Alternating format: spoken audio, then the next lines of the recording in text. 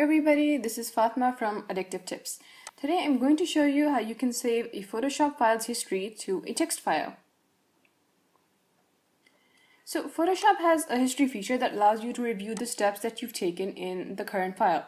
If you close the file and open it again, you won't be able to recall those previous steps. So it's always a good idea to have a backup of them. So the feature to export your file history to a text file is built into Photoshop, and all you need to do is enable it. Open Photoshop and go to Edit, Preferences. Go to the History Log tab on the Preferences window and enable the History Log option. Once it's enabled, the other options on the tab will become active.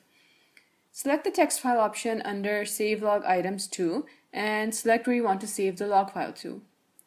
Next, you want to decide how much detail the log file should have. If you stick to the Sessions Only option, it will record which files you opened, which ones you closed, and which ones you saved. If you often forget which files you are working with, this information is going to be really useful. If you need more details in the log file, open the Edit Log Items drop-down and select the Detailed or Concise option. Both will include the steps that you executed in the Photoshop file.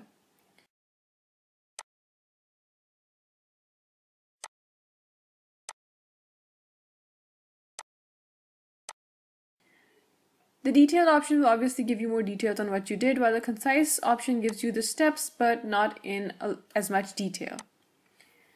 That's all you have to do. Just work in Photoshop like you normally do, and this log file will update with everything that you did in the file. Now the tricky bit is how to work with a log file, because every single file's log will be written to the same file. What you're going to end up with is a tediously long file that you can't do much with. If you keep the same log file, it will not overwrite any history.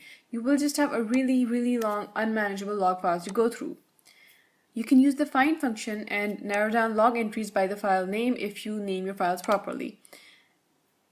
This works on both Windows 10 and on Mac. And that's all there is to it.